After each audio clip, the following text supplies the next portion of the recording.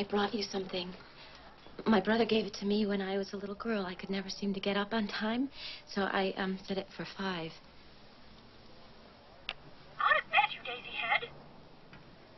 Out of bed, you daisy head. It always made me laugh. Out of bed, you daisy head. I thought, being away from your convent, that even someone like you could get lonely. Have a seat.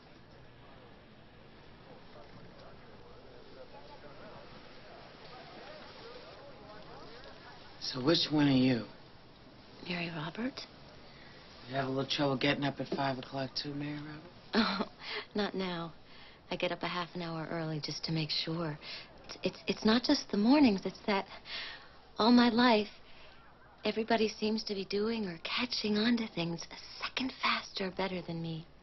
Yeah, well, everybody's playing catch up nowadays. So, Mary Robert. Did you always want to be a nun? I always knew that that was my calling, to lead a life of service. But you see, I've always felt that there's something inside me that I want to give. Something that's only me and nobody else. Does that sound like a terrible thing? Like pride?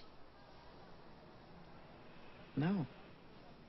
It doesn't sound like a terrible thing at all. I'm so happy that you've come to join us, Mary Clarence.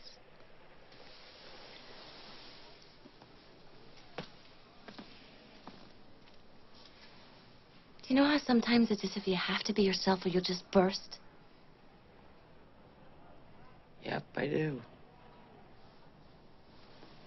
Good night. Good night, Mary Robert.